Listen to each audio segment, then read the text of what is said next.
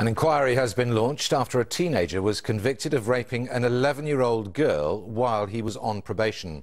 Paedophile, who is 18, followed the schoolgirl on a bus, then dragged her into a park in London. He had already been convicted of sexually assaulting another girl and making indecent images of children. Juliette Bremner reports. This was Paedophile travelling on the same bus as his 11-year-old victim. Minutes later, the 18-year-old would attack the girl as she made her way home from school. She was sitting with her friend on the bus, chatting, when Jaji spotted them.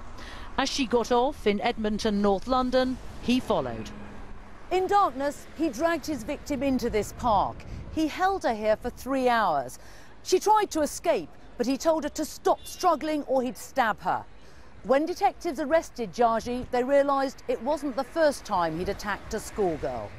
2 years earlier, he sexually assaulted a 12-year-old as she got off a bus. He was given a detention order for this offence. But that didn't stop Jaji. The catering student was convicted 12 months later of having hundreds of indecent images of young people. This time he was put under a supervision order. It banned him from attending this youth club near his home, but he went there the same night he attacked his latest victim. The previous incident is very, very similar in nature to what he's been convicted of today. He did attack, unfortunately, a young girl of 12 years old in quite similar circumstances, where he robbed her of personal property and also sexually assaulted her. Given this criminal history, the Ministry of Justice says there will be a serious case review. That's likely to be of little comfort to the victim or her family. Juliette Bremner, ITV News, North London.